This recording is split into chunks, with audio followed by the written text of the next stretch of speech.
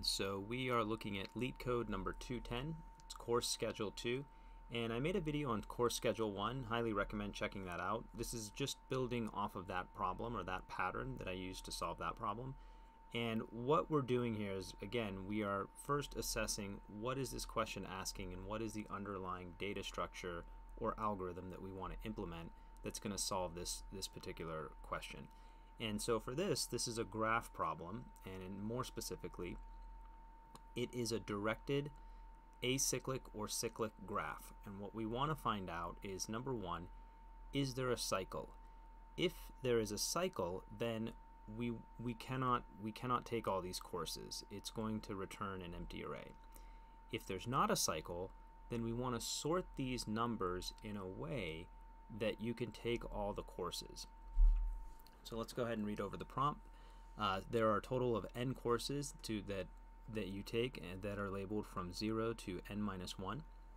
Some courses may have prerequisites. For example, prerequisites of I is A of I, B of I.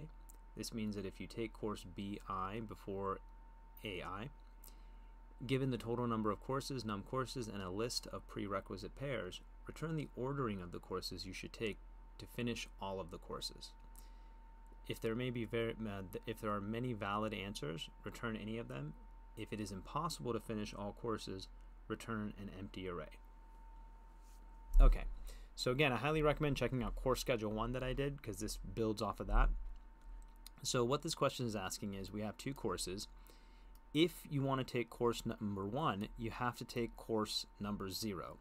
Now, because there's no other data in this array, that means that there's no prerequisites to take course 0. So we can take course 0, and then to take course 1, we've already taken course 0. So there's 2 courses we can take, and the order is that we're going to take course 0 first, and then we can take course 1. Input number 2, or example number 2, there's 4 courses here. The prerequisites are 1 and 0. For course 2, the prerequisite is 0. For course 3, the prerequisite is 1. And for course 3, the prerequisite is 2. So again, this is a graph, and we want to try to visualize it in that way. So we can see that there is no prerequisites for 0. Okay, 0 does not come up in the 0th index on any of these edge lists. So there's no prerequisite for 0. So we can take 0 here, and we can take 0 here, and now we can take course 1 and we can take course 2. Because we have taken course 1 and we have taken course 2, the first prerequisite for course 3, we can take that. That allows us to take course 3. Or, because we've already taken course 2, we can also take course 3. And so the output is 0, 2, 1, 3, or it could be 0, 1, 2, 3.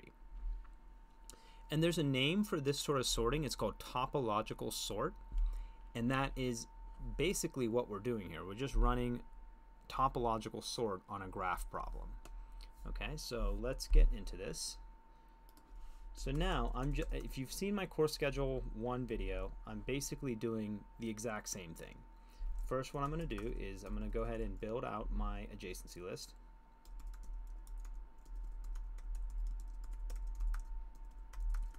Okay, we're going to take n, and then we're going to take edges.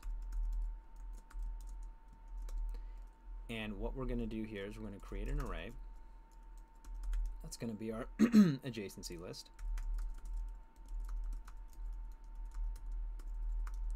And the length of this array is going to be n. And we're going to fill each one of the elements of the array with another empty array.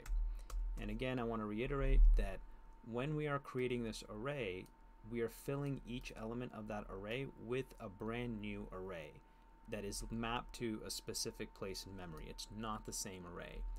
If you do new array,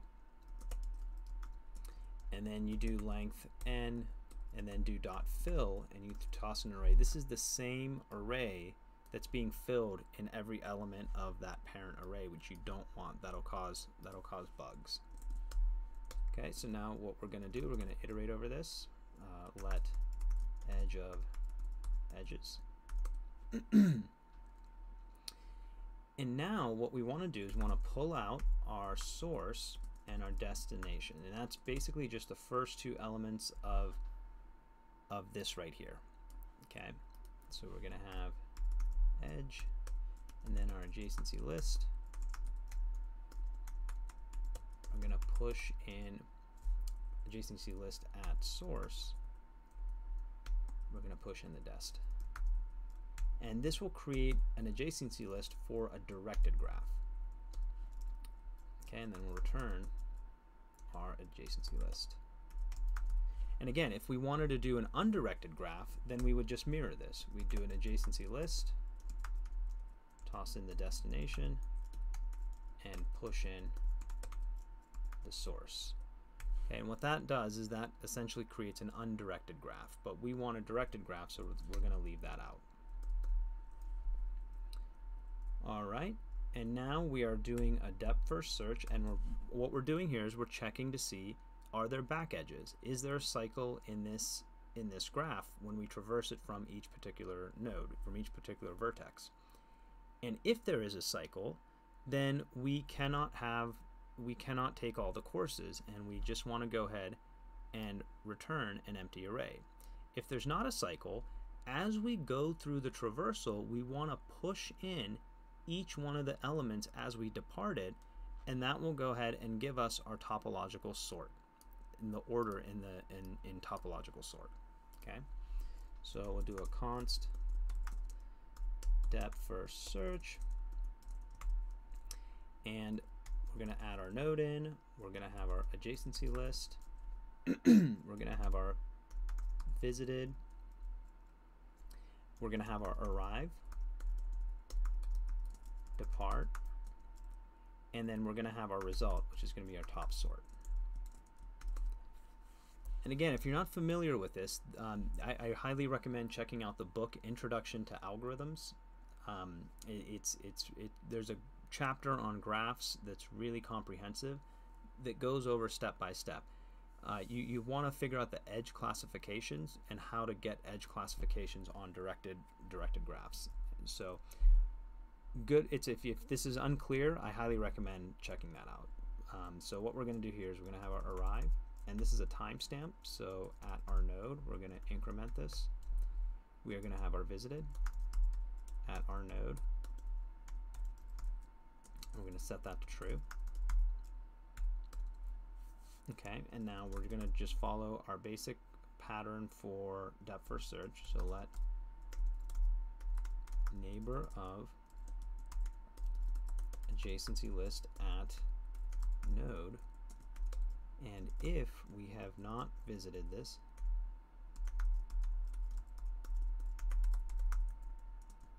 we're going to check. Well, first we're going to add this to neighbor to our visited.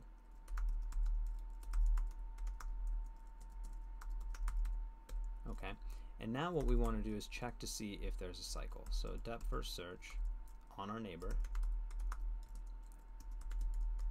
adjacency list, visited, arrive, depart, top sort,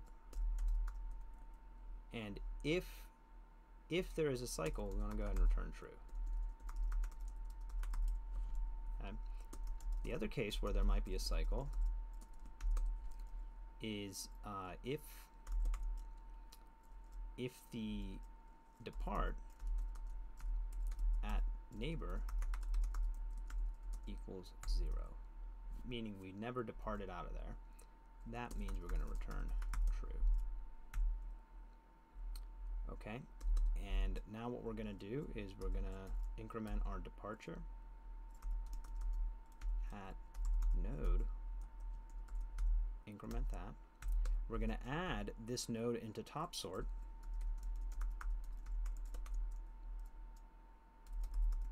and we're going to return false.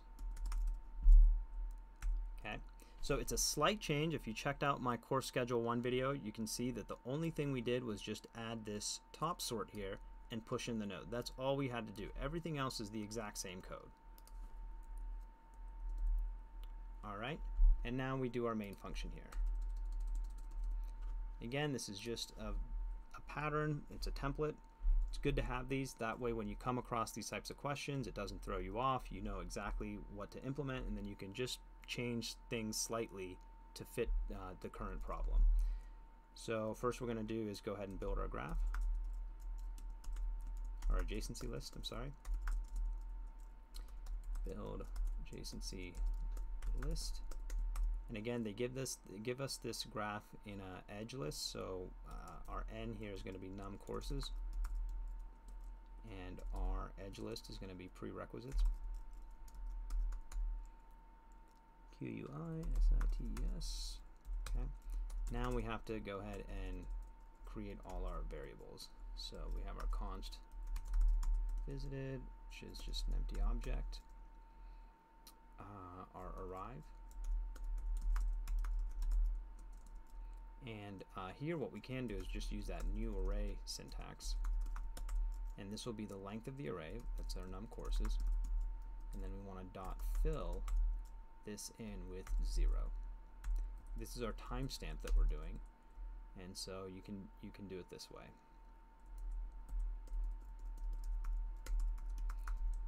Okay. And then we have our top sort. And we'll also set that to an empty array. Okay, and now we're just going to follow a very classic depth first search. We're going to do let vertex equals 0, vertex is less than adjacency list dot length, vertex plus plus. If we have not visited this node or this vertex, we're going to traverse. And here we just check if at vertex, okay, so if this depth first search at this vertex list arrive